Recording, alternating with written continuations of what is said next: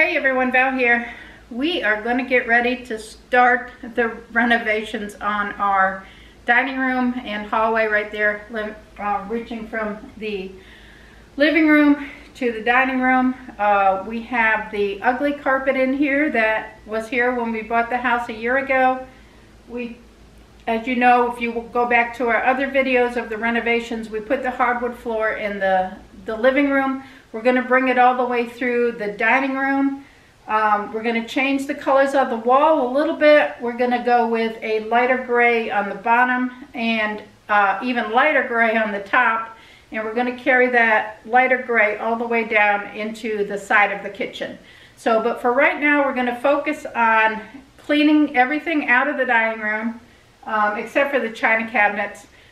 Because we're going to clean the dishes out of them, take the dishes out of them, but we need to move them, and I don't have a place to store them, so we're just going to shift them as we're moving, like we did the couches, as we're building. So the first thing we need to do is get rid of this mess. So let's get started.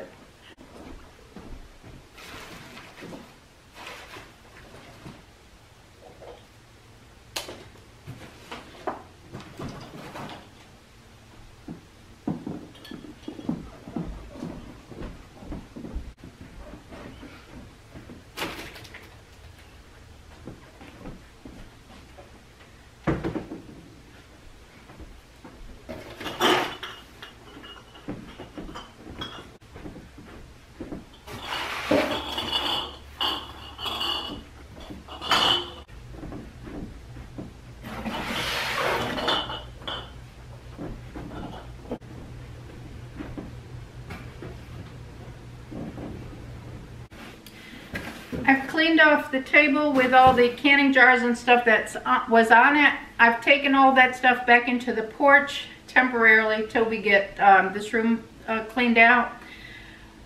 I'm going to take all my glassware out of my china cabinet and box it up. I'm just going to set it into the porch area. So I've already kind of got the first couple glasses out, but I'm going to keep working on this.